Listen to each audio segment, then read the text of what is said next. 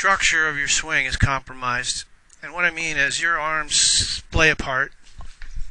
This distance right here between the elbows, when you swing, sometimes gets compromised. So if you get your right elbow and left elbow separating, it steepens the shaft. But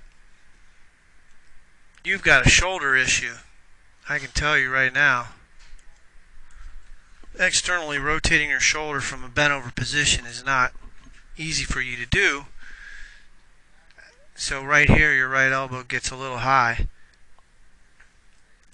And that's why your swing's always going to be a little steeper. Most guys are in here, your elbow's out. But that's not something you can do. It just physically you can't get there. You had a shoulder injury or something that's keeping your right elbow from your right shoulder from externally rotating. But the structure is what I'm talking about. So I'm more interested in keeping the elbows together more so that you can reattach your arms. Keeping this connection. You get a little splayed. But again, I mean, you're keeping your rear end back, and that's the number one priority for contact and consistency. You can see the left elbow sort of flies there, and the shaft works up. That's a little too vertical. You know, when you come through, the shaft should be exiting parallel. It should be on that plane. I'll show you what I mean.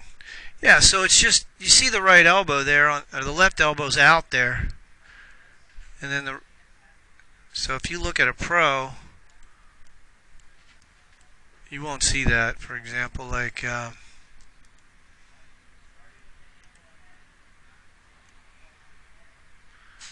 right elbow in this position is going to be down more. You can see see how your right elbow is below, his right elbow is below his left.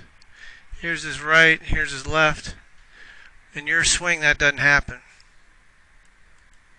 See, your right elbow's high right there. It's behind your right hip. If we go here, see how much more down his elbow is than yours? Yeah. So that's why the shaft gets more shallow. See how it's parallel there? Yeah. Okay, so this is what we would call on plane. Pretty close to on plane. Now when he comes through, he's going to see how it exits left and parallel again. Right.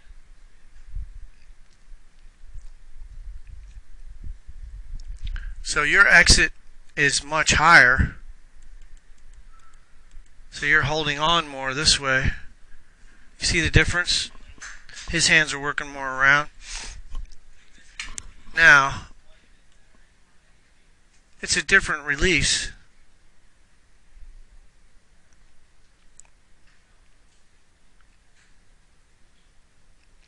See how your hands work. See where the club shaft's pointed there?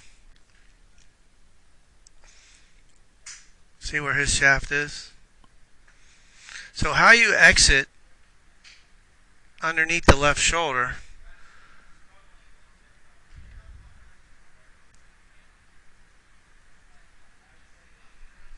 that's a pretty low exit. Now, you know, I mean, does everybody do that? No.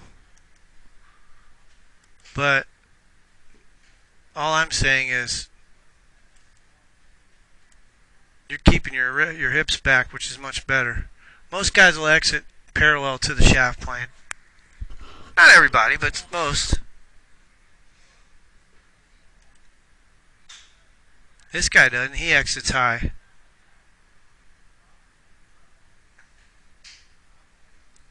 So, what am I really saying? Just keep the structure.